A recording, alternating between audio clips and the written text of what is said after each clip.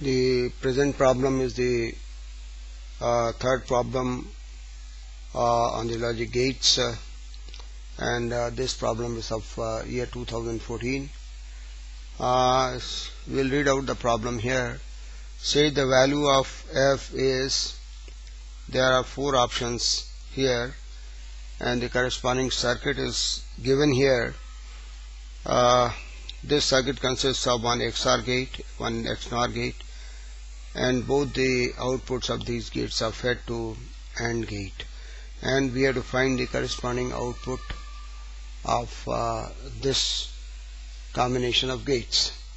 The inputs supplied here are X, Y and Z are the inputs being applied. So we'll try to find out the outputs of each gate and then try to find out the final output F. Now this is an exclusive OR gate. We can get an output here X exclusive OR Y. This is the output of this gate. Okay. Now this output is fed into the XNOR gate, and other input to XNOR gate is the Z input. So we can write the output at this X exclusive OR Y and exclusive NOR Z. This is the output at this gate, and if we try to find out the output of the AND gate, this output will consist of, this is one input is X exclusive OR Y and ANDed with X exclusive OR Y and exclusive NOR Z. Okay, so this is the corresponding expression for Y. Now we can use the associative property. That means we associate this Z with the first term, that means X exclusive OR Y exclusive NOR Z, and we take this term X star Y, X exclusive OR Y separately. Now this bracketed term we can further expand, because this is exclusive NOR of this first term and this second term.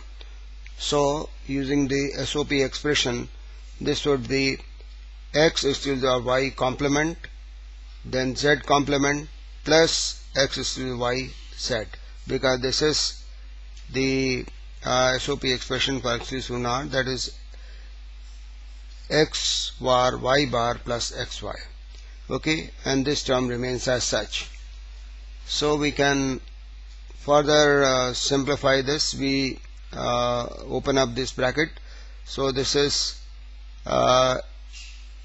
X exclusive OR Y complement. Again this is X exclusive OR Y Z bar plus these terms. Now X exclusive OR Y and its complement. This is a complement and this is X exclusive OR Y. They will be 0. They will make it 0. So the corresponding term which is left out is X exclusive OR Y Z. X exclusive OR Y into Z. X exclusive OR Y we can write X Y square, X Y bar plus X bar by into Z. If you open up, you get this term. So this is corresponding to option A. You can see here the option A. This is the option A. So option A is the right choice here. So this is a very good problem. Especially you have to be very careful about using the associative and distributive properties. They are applicable to XOR and XNOR gates as well, and a good number of problems have appeared in the gate examination based on these properties. So you should be very careful in using these properties, and good number of problems are being asked on these XOR and XNOR gates. Okay, thank you.